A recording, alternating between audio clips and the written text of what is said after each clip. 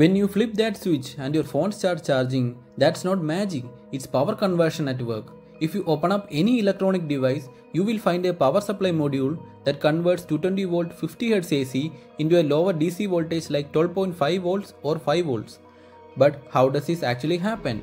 While components like diodes, capacitors and transformers all play a role, the real star of this show is the fully controlled semiconductor switch, MOSFET.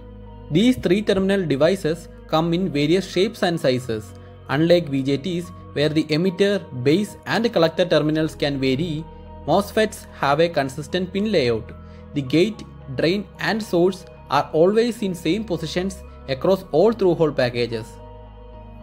At first glance, turning on a MOSFET seems simple. Just apply a gate voltage higher than the threshold, but that's not the whole story. There are intrinsic capacitances between the MOSFET terminals, charging and discharging during the on-off event, and hence defining the switching behavior of the device. These values are usually listed in the datasheet as CASS, COSS and CRSS. This figure shows a practical MOSFET along with its internal capacitances when used as a low-side switch. Let's see how these capacitors behave during the turn-on transient and how the MOSFET finally turns on. Initially, the bottom switch is closed. At this point, the gate source capacitance CGS is completely discharged to 0 volts. Meanwhile, COSS, which is a parallel combination of CDS and CGD, is charged to the supply voltage VDD. Now at a time t equals t1, the bottom switch opens and the top switch closes. This applies V drive to the gate, starting the charging process of CGS. During this time, the current flowing through the CDS and CGD, also known as the Miller capacitance, is very small, so we can ignore it for now. As CGS charges, VGS begins to rise. Once VGS reaches the threshold voltage, the MOSFET starts to conduct slightly, not fully on yet, but just above the leakage. Even though the current is still small, it's enough to begin the increase in drain current ID. At this point, the VDS is still at 24 volts, meaning the MOSFET is partially conducting. This is where the switching loss occur, because both voltage and current are present in the device simultaneously. As the drive current continues to raise the VGS beyond the threshold, it reaches a plateau. This is where the VGS stays almost constant for a bit, and this flat region is where the Miller effect kicks in. The CGD, also known as the Miller capacitance, become important here. It's not a fixed capacitance like CGS or CDS, so it starts influencing the behavior. As the VDS begins to fall, the drive current starts charging the Miller capacitance. However, because VDS is decreasing at a certain dV by dt, the voltage at the drain node drops, which causes charge redistribution in the Miller capacitor. That's why the VGS curve appears relatively flat. Meanwhile, COSS, primarily CDS, is discharging through the MOSFET channel. Eventually, the drive current resumes charging the CGS fully and the VGS rises to the full V drive level. And there you have it. The MOSFET is fully switched on and ready for action. There is just one more point to note. The polarity across the Miller capacitor CGD actually reverses before and after turn on. Now that we understand how a MOSFET turns on, let's build a simple circuit to use it for switching a DC motor.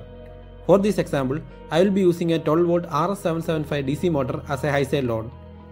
This motor is rated for 12 volts and draws around 5.25 amps at full load.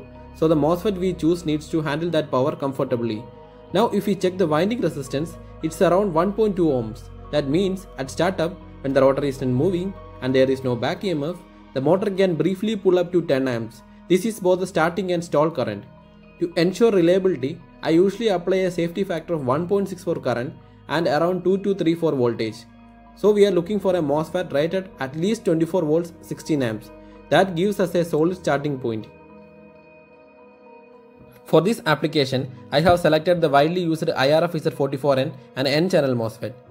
According to the datasheet, it can handle up to 49 amps and has a drain source breakdown voltage of 55 volts with an on-state resistance of just 17.5 milliohms.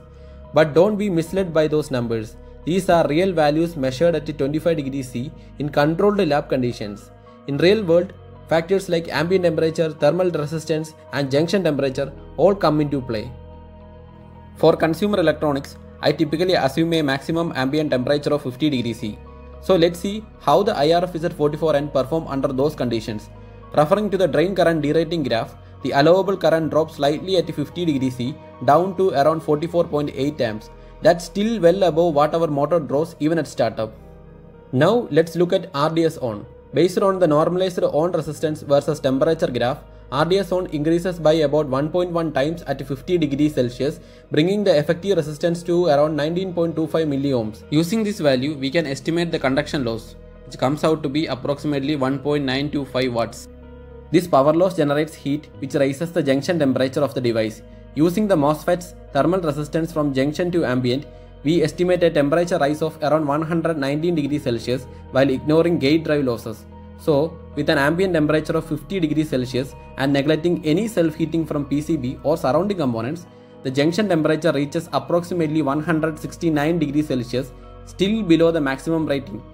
That means we are thermally safe. In conclusion, the IRFZ44N is a solid choice for switching a 12-volt DC motor in this setup both electrically and thermally. Now let's build the circuit together. First, I added a 10 kilo pull-down resistor to discharge the gate source capacitance CGS and prevent false turn-on. Next, I soldered two wires to the RS775 DC motor, one connected to the MOSFET's drain and other to the positive rail. To protect the MOSFET from voltage spikes during switching, I placed a freewheeling diode across the motor to prevent avalanche breakdown. All the connections follow the simple circuit diagram. By applying voltage to the gate, we can switch the MOSFET on and off with ease. Notice that when the gate is driven, the MOSFET turns on and the drain to source voltage falls to about 157 mV in the setup. Now that we have used MOSFET as a basic switch, let's take it a step further and see how we can control the speed of a DC motor using PWM technique. Let's pick a PWM frequency of 10 kHz. You might think, just connect the PWM output from the microcontroller directly to the MOSFET gate. But that's a bad idea. Here is why. Firstly, microcontrollers can typically source only around 40 mA at 5 volt. That's not good enough to charge and discharge the MOSFET's gate capacitance quickly. Slow edges means higher switching losses. Secondly, there's a thermal stability issue.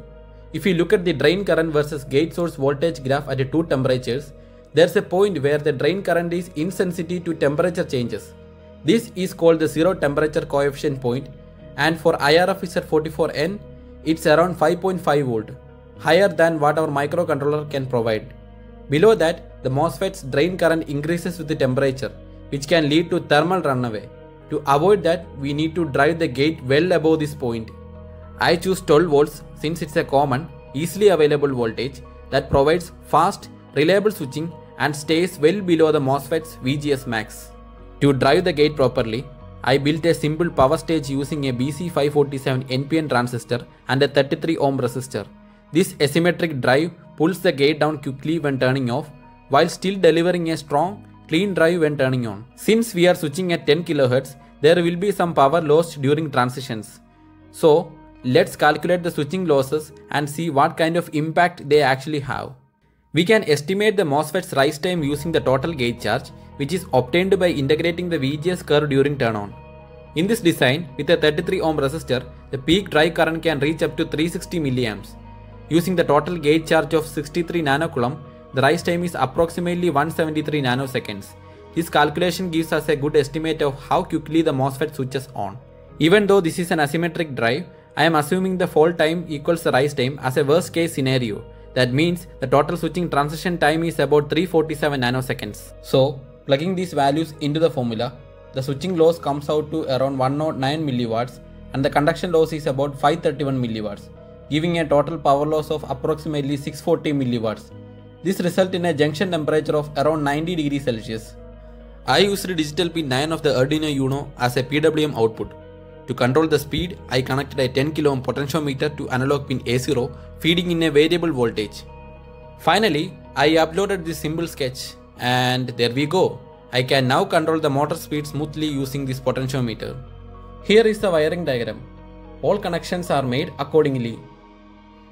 There are many deeper topics like transient thermal impedance, safe operating area, and UAS operation that I didn't cover here because they were not critical for this project.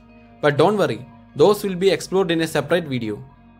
Thanks for watching. Please like, share and subscribe for more hardware deep dives and upcoming content. Bye for now. See you later with a new video.